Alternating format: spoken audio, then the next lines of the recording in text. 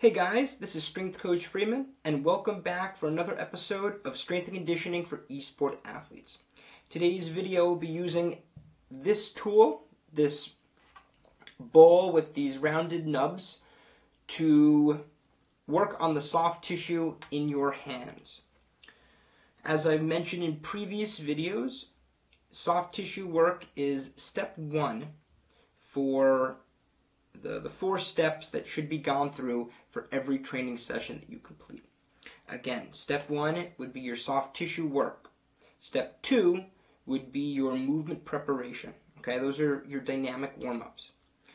Step 3 would be either your practice time for gaming, your actual competition, or your strength and conditioning for gaming. And then finally, step 4 should be your recovery, which would usually be static stretching. Again, sometimes people like to do a little bit of soft tissue work at the end as well. That's fine if you want to throw a little of that in, but your main focus should be your static stretching for that 4th and final step. So let's zoom in real quick, take a look at this device in a little bit more detail, and I'll show you how you can use it for improving the functioning of your hands for video gaming. So here's a close-up of this large ball with a lot of small kind of rounded nubs. Another great tool to use, pretty simple. You're going to take your palm, place it on top of the ball, apply some pressure, and slowly roll your hand down to the fingertips.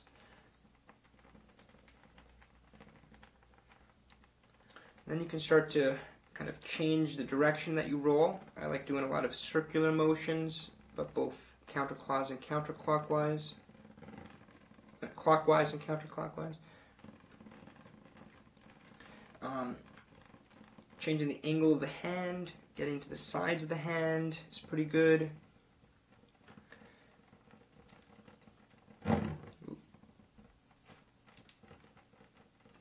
Sometimes on these smooth surfaces and get a little bit slippery. Sometimes doing it on like a gym floor, like a mat, can be really good.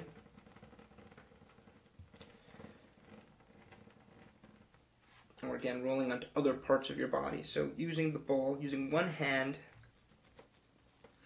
to kind of roll onto another part of the hand, another hand, I mean. So this way you kind of almost kill 2 birds with 1 stone as well, where you working into the soft tissue on both hands at once. But one hand should really be the lead and should be controlling the ball, while the other hand is getting the work done to it. And then you switch to the opposite thing. Now, because this ball is quite large, it is good for the hands, especially, you can really cover the hands very quickly with such a large ball. So it's nice for a real quick soft tissue session if you don't have too much time to do it. Even just pressing down onto it or just trying to grip the ball. That's something I like to do.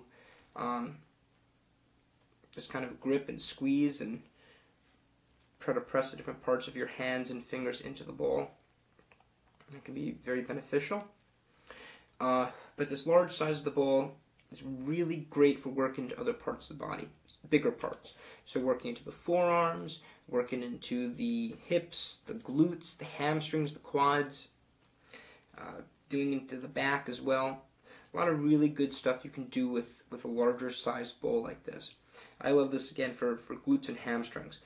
So I know you're probably thinking, oh, I play video games, I don't need to really work my glutes and hamstrings, but for sitting for multiple hours at a time, sometimes 12 hours of gaming, things are going to get tight, things are going to get stiff, you might get some aggravation in those parts of the body, and just sitting so long, not getting blood flow into the area, isn't always great for your health. So using a tool like this, remote blood flow, to keep things a little more mobile, right, and just make sure that everything's flowing well and feeling good, can be very beneficial for any athlete, even if the sport doesn't require a lot of moving and a lot of leg work. So thanks for watching this video. and please stay tuned for future videos on strength and conditioning for eSport athletes.